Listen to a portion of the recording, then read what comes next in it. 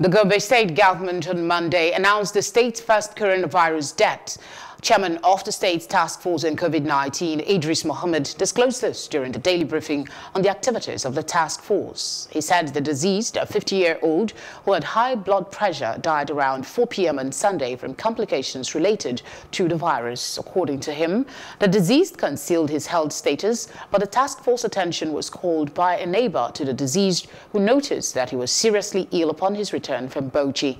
He said his samples were taken and they returned positive, after which he was rushed to an isolation center at the Kwadon Infectious Disease Hospital for treatment.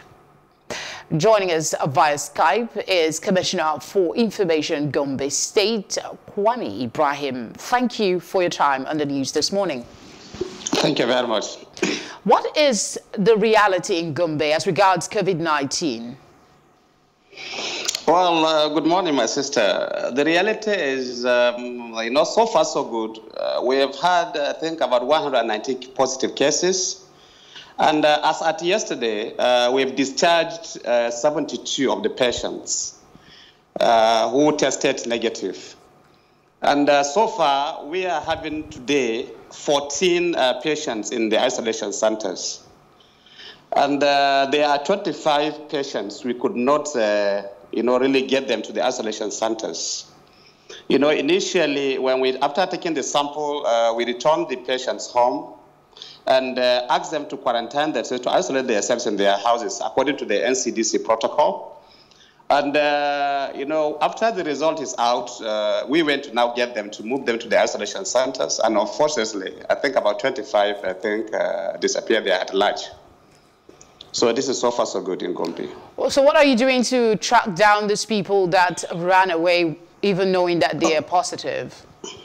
Honestly, we are doing all it takes, to do that. And, I think as at yesterday, we have even found out that 2 of them were, I think, spotted in Adamawa State, of which we have alerted the Adamawa State task force to really get them, and get them to the isolation centers or even return them to us in Gombe here. So we are doing all it takes to get them back to the isolations, to the isolation centers. Okay, the north is almost seen as the hot spot. If you compare what's going on in Kano, Katsina, Borno, and Bauchi, are you concerned that you could be affected one way or the other with this increasing numbers? Yes, we are very much concerned. And if you now look at our activity, that is the task force, what we did was this. Knowing that, we are having the epicenters, maybe Lagos and Kano and other states, surrounding states. So what we did up initio was to block our borders, because knowing that we don't have the case in-house. So what we did was we blocked all our borders with all those states. And we have established a quarantine center at our NYC orientation camp. So what happens was whoever that is coming into the states, we now move into the quarantine center and make sure that we test, him or her before now allowing them to now enter, the township. So, and it will interest you to know that all the 119 cases were now from the quarantine center, meaning all the cases were imported into the states. So what we are now doing is we have now strengthened, our borders.